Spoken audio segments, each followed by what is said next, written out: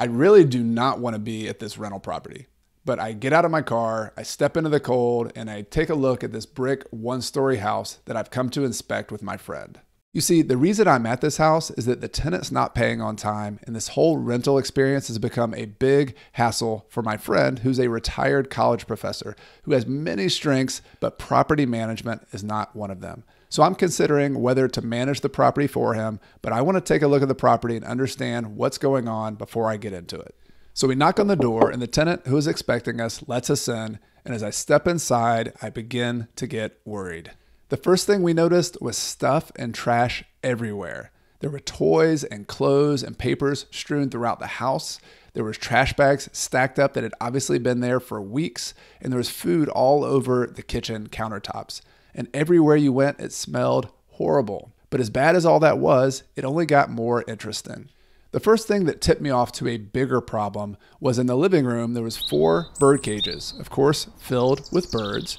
And as I looked at my friend's face, I could tell this wasn't in the lease. This wasn't something he's discussed with the tenant. And I could tell by looking at the tenant that he was trying to keep us from going to a certain part of the house. As we had walked around the bedrooms, he stood right in front of one particular door and wouldn't let us through that door. This door happened to be to the basement. So of course, what do we want to do? We want to see the basement. So I opened this mysterious basement door, and as I stood at the top of the stairs and looked down into the dark basement, the only thing I could see were 2 little red beady eyes on a white mouse staring back at me.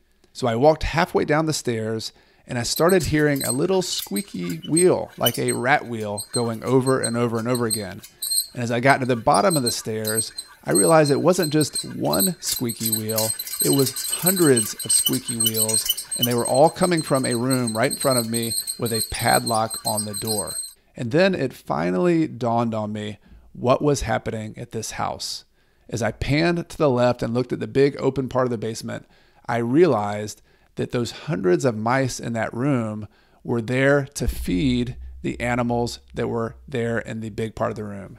There were big snakes, there were small snakes which ate these mice. But then beyond the snakes, there were iguanas, there were turtles, there were small turtles, there were large snapping turtles, and everything in between. The tenant of my friend was running an exotic pet store from his house.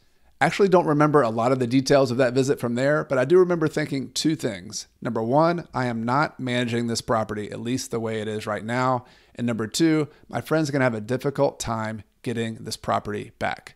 And the second point was accurate. This was on a month-to-month lease, meaning there wasn't a long-term lease on the property. So he gave them notice that they needed to move. And it took several months, and I believe, of not getting any or many payments from them. And he finally got the property back. And he called me one day and said, "Chad, do you want to go take a look at the property again?" As much out of curiosity as anything, I agreed to accompany my friend to the now vacant house. So we walked in and we walked past the kitchen, which still had trash bags stacked up. We walked into the living room, which no longer had any bird cages, and some of the trash had been cleaned up. And of course, we went directly to the hallway that had a doorway to the basement. And as I'm getting ready to open the basement door, my friend's kind of leaning against the wall in the hallway, and he makes the comment that, this is not that bad. And at that very moment, out of one of the bedrooms runs the biggest rat-like mouse I'd ever seen, not running away from us, running directly at us. And so, of course, I'm stumbling over my friend to get back into the living room. We both take about 5 minutes to catch our breath after running away from this mouse. And my friend, once he catches his breath, says, I guess other than that, it's not so bad. But I couldn't even respond to him because I was pointing my finger, looking at him, and on his collar was crawling the biggest roach I had ever seen, getting ready to crawl into his shirt. And so I'm just pointing at this monster roach, and he grabs the roach and slings it across the room. And once again, I can't remember any of the details from this story as I left the house and got back into my car. Now, in the end, I did not end up managing this rental property for my friend. But now, almost 15 years later, he or his family still own this rental property. They have a professional manager, and things have gotten much better since then. But the reason I'm telling you this story is that sometimes the most painful or humorous stories have the best lessons. So if you're someone who is either interested in getting into rental property investing or already has rental properties, I want to share a few quick lessons from this story. Perhaps the most obvious lesson is to not allow your tenants to run an exotic pet store inside of your rental property. Now, even if you are a pet lover or like reptiles, which I happen to like snakes, there are other reasons you shouldn't allow this. In our town, for example, there was an ordinance against running any kind of business in a residential area, but also in particular a pet business inside of a house. So we risked losing our rental license or getting other fines and penalties if we allowed that to go on, or if my friend allowed that to go on. The other problem is that sometimes insurance policies have specific clauses about not allowing certain kinds of pets, which I haven't read mine lately, but I know there are certain breeds of dogs they don't allow. There's also certain reptiles I think they probably wouldn't allow. And so you've got to read the fine print to find out whether that is allowed or not. If it's not allowed, you risk having a claim, like a fire claim or something else, where they could deny you if they found out that you were violating your insurance policy. But beyond those specific lessons, there's some broader lessons about being a rental property investor in general. And the first is about inspecting your property regularly. If you do have a rule in your lease that says you can't have pets, an exotic pet store inside your house, the only way you'll know that is by regularly inspecting that. Maybe every quarter, at least a couple times a year, going in and taking a look at your property. Sometimes you can just go change the filters on the heating and air, and that can be a good way to add value to your tenant, but also to get to take a look at the property. And either you or your property manager can do that.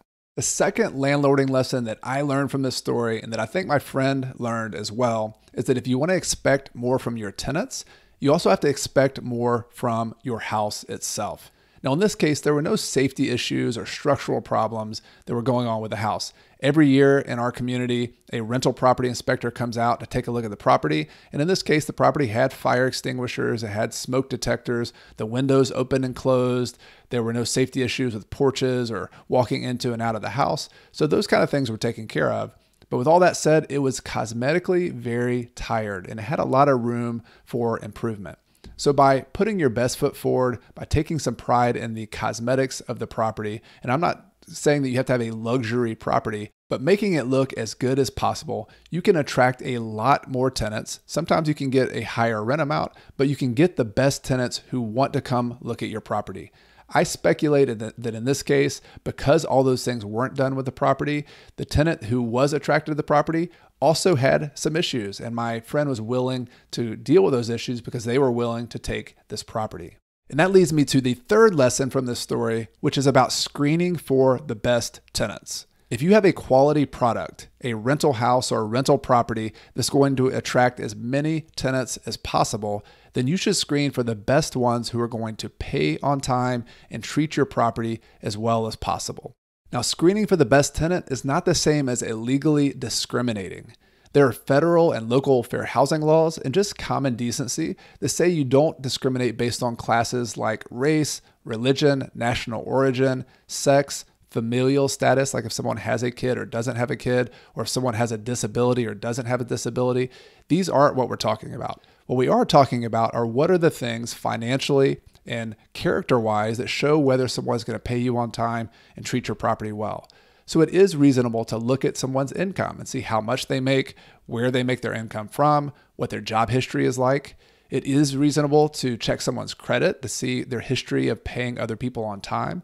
And it's very reasonable to check someone's rental references and their past rental history, especially the one, not the one right before them, one like 2 or 3 before them, to see how they treated the property, how they paid on time, and to be very slow and deliberate about this process.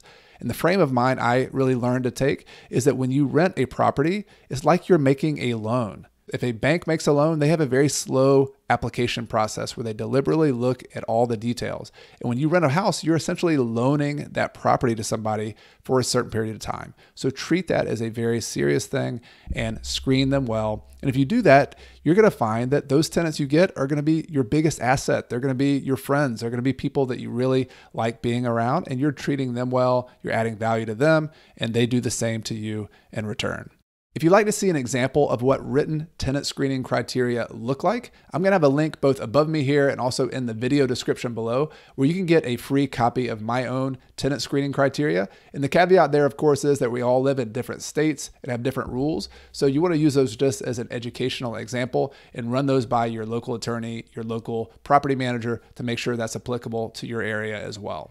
If you enjoyed this video or found it helpful, please hit the like button to help me spread the word on YouTube. And be sure to hit the subscription button and the little bell so you don't miss anything. I have new podcast episodes that come out every Monday morning and new videos just like this that come out every Friday. My name is Chad Carson. You can also call me Coach, and this is a channel all about helping you get out of the financial grind so you can do more of what matters. See you next time.